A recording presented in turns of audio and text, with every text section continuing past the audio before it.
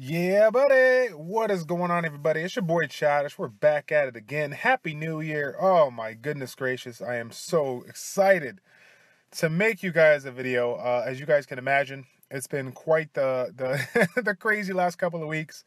I took some time off for the 2 weeks, just trying to get everything in order. And it still isn't even in order, but we're making definitely progress. So thank you for everybody's kind words over the videos and the channels. We appreciate it. So let's see here. So first video of 2016, first video of 2016. It's going to be a critical thinking series, and it's definitely one that I always enjoy doing. You know, this was the series that I dedicated to try to educate you guys as much as I can before I got all of my amazing guests on board for the Educate and Dominate. So this one's going to be, we're going to be, you know, like I said, critically thinking, but it's just kind of more of a little bit of a showcase and just kind of talking about my thoughts and my theories on, rifting and whatnot. We got a lot of people putting out great videos out there, and I feel like there's tons of good information out there, but everybody loves to know what different people are doing, you know, what different setups they have going on. And so I wanted to go ahead and show you guys my different units that I'm using basically as staples for my, level 3, level 4, and level 5 teams, and, kind of go from there. So, and again, well, I think we're probably going to focus more on the level 4 because I feel like that's the one that everyone's, the majority of the subscribers are going to be working on level 3, but for the people that are generally following my channel into mid to late game stages, I feel like level 4 is like the ultimate goal to farm. If you could farm on that. So, let's take a look. Let's take a look here. We are going to start out with, believe it or not, Orion. We're going to start out with Orion. A lot of people, feel that, maybe Orion should be in there, should not be in there, whatnot. But the big thing of it is, guys, I'm rocking with the speed hit point or speed defense hit point, and I'm not making any drastic changes with regards to his rune setups. You're gonna see me talk a lot about rune setups are recommendations for my units as they're focused on Rift. But as you can imagine, there's a lot of units out there that are play multiple roles, whether it's PvP or PvE. Orion plays a vital role in my PvE side, whether it's Arena Guild Wars. So I'm not going to make a lot of changes here. I'm just going to make it do what it do and fit him in. But he is by far a great choice. With regards to trying to get him on board. And make it a part of your team. Why is that? First and foremost, I'm going to have to give it to the leader skill. We have been talking about Harmless Prank for ages on end. We know how strong it is on the PvE side, but when I think about the rifting side, getting those leader skills in combination, getting those leader skills synced up with regards to your team, is extremely crucial, right? I see a lot of people that have these great units, but they still die all over the place because you got people bringing in leader skills that are not universal, and if they're not universal, not focused on a different category. So let me give you an example, right? I have a team. I have a group of 2 people in my team that we farm level 4 all day, every day, and 2 different teams, and one of them. We bring a hit point leader, a defense leader, and a resistance leader. And then another team, we bring a speed leader, a universal defense leader from their Fire Monkey King. And then we bring, we have one of them that brings a Delphoid, who has a defensive leader as well. And of course, because there are 2 different ones, one of which being universal, and this one being the wind one, they do stack, right? Because they got, one's a wind attribute, one's a universal one, they work. But the reason why we bring that particular combination is because our front line on our defense, right? Our front line is all wind units, right? It's all wind units. So it just all really kind of depends on what you want to bring in.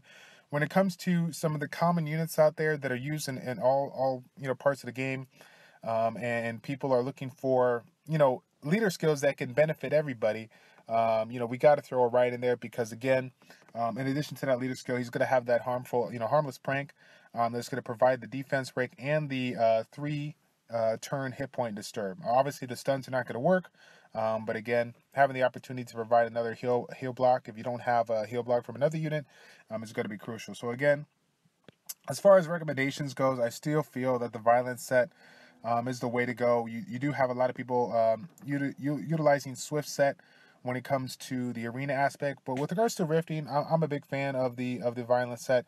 You'll have people go back and forth because of the fact that the violent set's going to promote more turns, and the more turns means more triggers. As you guys know, the rifting boss has a passive that it generates an attack based on the amount of triggers. Right? If you hit it multiple times, you can do it.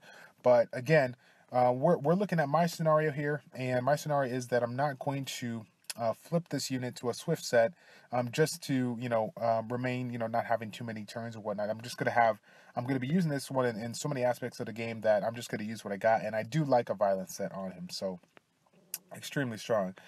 Moving on to my next leader skill. So right, if I'm not using Orion as a lead, generally with regards to my teams, I'm using Jameer as a lead. So this one I'm excited about. If you guys have been following my channel for quite some time, you guys know that this unit has been on the backbone, like sitting there collecting dust forever, right? And it sucks because he's such a great unit, but I can't utilize him, all too much. So, I recently re-ruined him. He was Violent Guard, with about 33k hit points and 1500 defense, but I brought his defense down a little bit to increase his speed and to bring back Nemesis. Okay, and so as you guys know, we're going to talk about Nemesis a little bit down the road. So Violent Nemesis, HP defense, focusing on as much speed and hit point substats and defense substats as I can in the 1, the 3, and the 5 slots, as you can see right here. Obviously, I'd like to have a little bit more accuracy. I'd like to have a little bit more crit rate. But at the end of the day, he's here primarily to tank on the front line with that 1300 plus defense and to provide the reset skill, as well as the attack break. I can't get mad at that, as well as the attack break on this particular one. So, but first and foremost, for me, the reset is crucial. So for all you guys that have the Wind Dragon, definitely make him a priority for your team. Not just for the speed lead. I mean, the speed lead is nice if you have other universal leader skills that you can bring on board. But honestly, a lot of people are bringing combinations of team that are going to bring, double or triple healers or double cleansers. They're bringing in Economia with the Delphoy, or they're lucky enough to get an Annabelle with Economia and whatnot. I'm only running one cleanser, which is Delphoy, and because I have a reset unit, it allows me to get more bang for my buck, because I'm constantly getting this third skill reset all the time, because it's always always being used and whatnot. So again, Violent Nemesis, a combination of HP and defense, because you definitely want to have a good amount of defense here on these level 4, level 5 raids.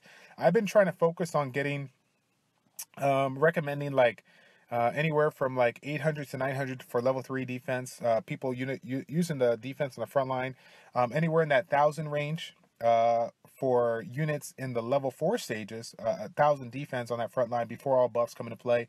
And then for the level 5 raids, I've been recommending 1,200, at least a minimum of 1,200 defense before any defense modifiers come into play. So as you can see right here, we're at 1,300 plus. Almost 1,400. Actually, is that 1,400 on the mark? Oh, okay, 1,400 on the mark. So we're right where we want to be with regards to level 5. But of course, we're going to be focusing more on level 4. So right now we're good on the stats. So so those are my 2 leader skills for the rifting. Those are the big big units when it comes to that. Now I'm going to go ahead and move on to the damage dealers before I get into the healers, because the healers are going to be talking about the rune subsets. My number 1 unit that I use for damage, believe it or not, is not 99% of the time it's not Theo. Theo is definitely a strong unit for me, because I made him that way. I wanted to be strong because I use him in so many things. But believe it or not, it's going to be Hua. Hua's going to be a clutch unit for me. Why is that? Because of the fact that, again, it just comes down to the skill subset. Having the ability to reduce the attack bar on the enemy is going to prevent him from getting those turns on a regular basis. Obviously, providing the slow is obviously a great, it's a nice thing, but managing the attack bar on him is really nice. Now, that being said, it is on a violent set, so I am going to generate additional turns and increase that number of triggers on his particular attack for him to get an AoE. But obviously, if I can get myself a nice swift set there with the speed that I want, I probably would do it. But again, I'm using the runes that I got right now. Speed, attack, and again, this is kind of interesting here. I'm using the runes that I got available. You know, obviously you see a lot of people go with the crit damage on the 4 slot. I generally do as well, but when I was playing around with different rune setups, rune builds, I wasn't able to uh, generate more damage with the higher crit damage with the loss of the attack that I get on here. So let me break that down. If I were to take this off and put a crit damage rune on and get a little more crit rate, crit damage, whatever, even though I would have 170 crit damage, I would only have plus 600 attack. I would literally lose about 528 attack power, which kind of sucks. You would think that, hey, that crit damage modifier is super strong. You're gonna get, so much more damage if you just go crit damage on 4 slot all day. But for me, with this particular rune set that we have, I'm getting more damage out of going speed attack versus going speed crit damage attack. It's really weird, but yeah, it is what it is. So that's my number one go-to guy as far as the damage goes. If I'm trying to incorporate somebody else on the damage, then Theo's gonna come into play. Obviously, violent revenge for me is what I'm rocking. Attack, crit damage, attack. But I see people go multiple ways: speed, crit damage, attack, crit damage, attack. I'm not here to argue which one's the best because we generally set it up for different reasons. With regards to like PvE or PvP, most notably PvP. But as far as bringing him into the role, I do feel that he does an absurd amount of damage, and so it is nice to have him. But again, if I'm trying to do a decent amount of damage, but trying to manipulate the attack bar just a little bit, then I do like Hua. I do like Hua as a primary. If you're only running 1 to 2 units, then I do like Hua being one of those units to throw in there. As far as the damage dealers go, so those are my 2 damage dealers on my rifting teams. Nothing crazy there. I am rocking a shield set. There's nothing special about that. If anything, it's a bad idea to run shield because of the extra buff that it puts. The more buffs that the rift boss takes, the stronger he gets. So essentially that's not good. But because this is a very it's a 3-turn thing, and I generally wear out the 3 turns really quick, I'm not too concerned about it. Again, I'm just putting on the runes that I got for the time being. So yeah, that is pretty much it. Now, in addition to the only other unit that I forgot to add in there with regards to Orion, depending on what speed leader I'm running and depending on if my teammates are running a defensive leader, like for wind or whatnot, then I might swap out Bernard for Orion. And again, this is just going to provide me the extra attack break that I want. The Swift buff to get more turns. I mean, I get the attack bar boost from Orion, but then having the Swift buff is nice. But like I was saying before, we can argue back and forth if it's a good thing or not because of the fact that I'm going back and forth, providing more buffs for me, which is good. It makes me go faster, but that's more buffs that the boss can take. So it's kind of a give and take there on that particular one. Over 1100 defense. I do have a rune that I would like to replace on here that gives me more. It gives me hit points, but then it has about 25% defensive things. But I'm gonna wait. More than likely gonna wait till rune him over to make that switch. So. Okay, and I think that's it for my leader skill users, my damage dealers, and my regular kind of like supporty, kind of buffy kind of people. Now, let's get into my healers with regards to this particular thing. I guess we're gonna have to start out with my overall thought process on the healers, right? In my humble opinion, obviously you're going to do whatever you got to do to get the stats that you want.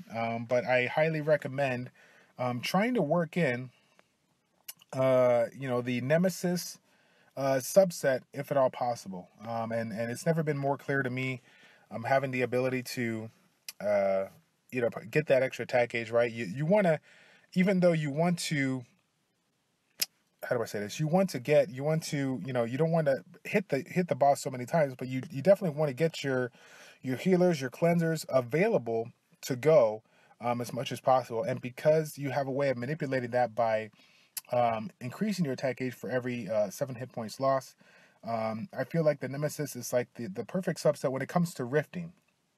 When it comes to rifting for your healers and your cleansers. If you can make it happen. If not, just do what you got to do to, keep the resist up so that you don't get stunned 24/7. But if you have the opportunity to run the Nemesis set, then do it. And again, with the Violent set as the main set, it gives you the opportunity to proc out of a stun, which happens a lot in the rifting. So you're going to see a lot of Violent Nemesis sets on the majority of my healers that I use. Let's take a look here. So first and foremost here, we got Delphoy running at about 30k hit points with 180 speed. Speed, hit point, hit point. Now, if I had the runes, right? If I had the runes, I would probably do something like hit point defense to get her defense above that 1200 range, and then if I were to run a hit point rune here or a defensive rune here, I would make sure that I would have anywhere from like 15 to 20 speed, just to make up for the speed that I would generally lose off of here, on this particular unit. With this one being my only cleanser, I definitely want her as fast as possible, but as tanky as possible because I don't want her to die. I'm generally not running a reser on my team, so but I do use them in certain situations depending on the composition. I think, again, I've seen a lot of great combinations of Delphoys. The best Delphoys that I've seen are the ones that have hit point, a mixture of hit point and defense on the 2, 4, to 6, and then they have anywhere from 60 to 70 speed substats on the runes. That's the big thing it comes down to, guys. Taking those high quality runes and making them fit in the 2, 4, 6 slot and trying to get away from having just straight speed on the 2, because when you use the speed on 2, you definitely get the speed that you want for a particular setup, but you're losing out on so much value when it comes to that primary stat. I mean, if you have the opportunity to get yourself anywhere from 15 to 20 speed on the substats and then come at you with a 63 defense or 63% hit points, I think there's more value to that. And I'll give you a good example of one of my resers here that I set up here recently. So overall, I like the setup. Yes, I don't have any accuracy, but again, I'm not too concerned about making sure that this skill lands. I mean, I do have a little bit of critical rate, so I might land it. But the big thing of it here is just to be able to get the opportunity to use the Spirit's Blessing as much as possible. So Violent Nemesis is the way to go. Now, that all being said, Chasoon is the next one up here, and Chasoon is actually not Violent Nemesis. She is Violent Endure, and the only reason why she's Violent Endure is because in my arena defense setup, she is perfectly synced with my team. I want her, just a little bit higher on the speed, over Theo, but then a little bit under Vanessa, so that if Vanessa reses, then she uses her Fallen Blossoms right away. So if I were to get her on a Violent Nemesis while keeping the same speed, I would, but because I can't, she stays on the Violent Endure with max resist, so I can make sure that I have the best opportunity to resist the stuns that come my way, so that I can make sure and heal when at all possible.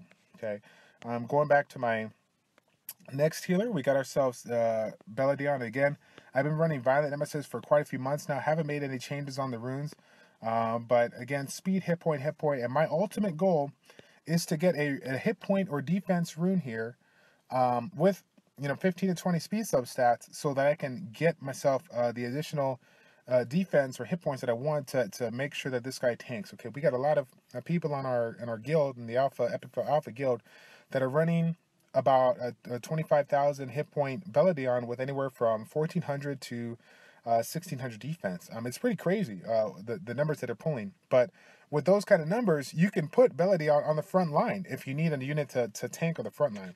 But again, it just kind of depends on the runes and the sets that you got, right?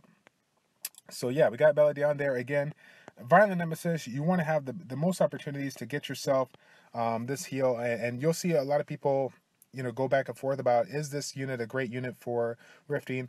I do believe that it is a good unit just because of the fact that the heal is a conditional heal, meaning that you're going to find yourselves more often than not him utilizing this heal when one or more of your units are under 50%. So he's like that back, that safeguard into healing your units and increasing your attack gauge to make sure that you don't die. Whereas the people that are running just Chasoons or just Colleen's, they have great heals, but they cast it anytime they want to. So if push comes to shove and you get super low and you don't have the heal available, you're going to be SOL.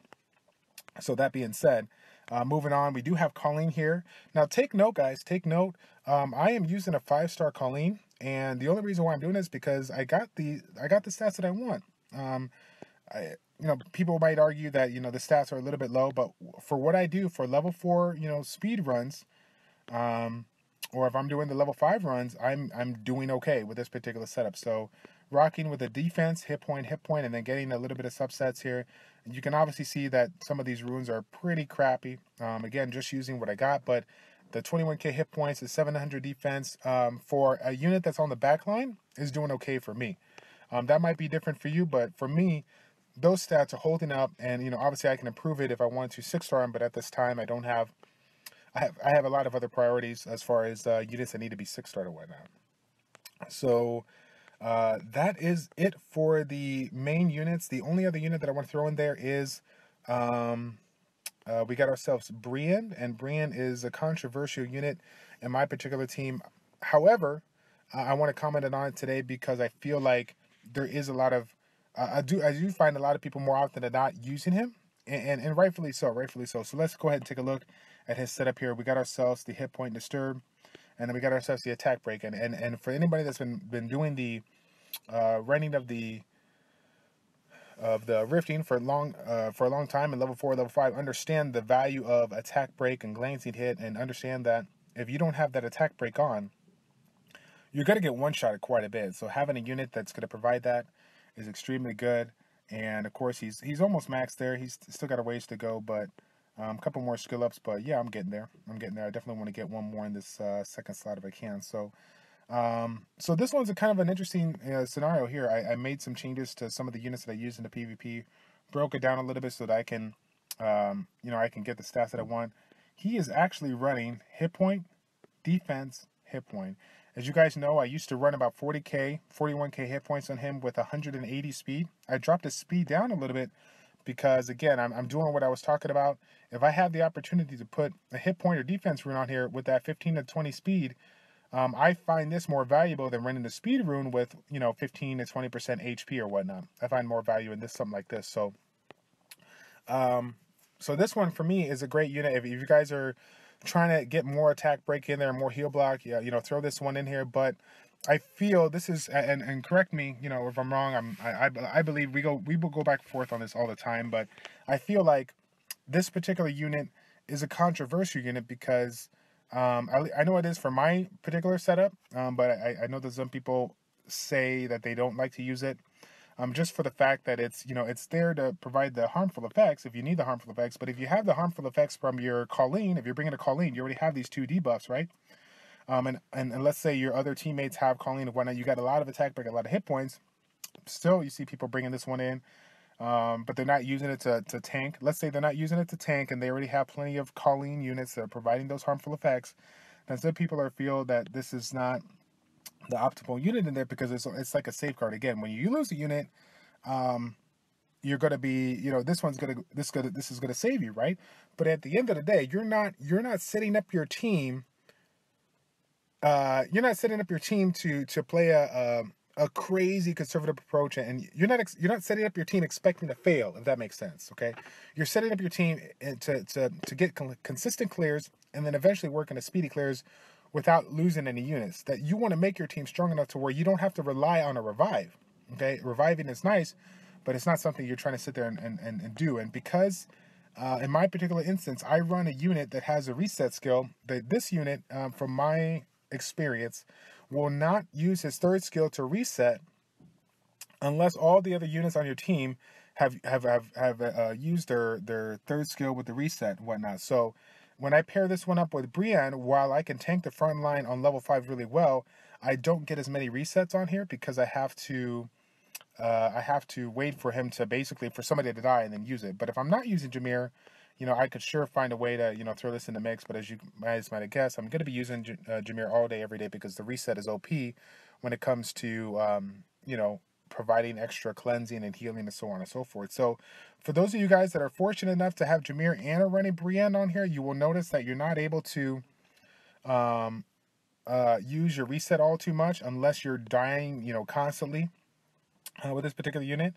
And so definitely figure out what you want to do on that. But this is definitely a unit that allows you to become a hybrid with the HP and defense, deep HP and defense, mixing it up, because again, his overall stats are really, really good. Good base speed, reasonably good defensive, and of course, you know, stellar base HP to allow you to still have a high amount of hit points with, you know, overall good subsets. So as you can see, decent crit rate, you know, good accuracy. I want him to land those harmful effects when I have him in, but generally speaking, I'm not using him only in a particular level 5 group that I run.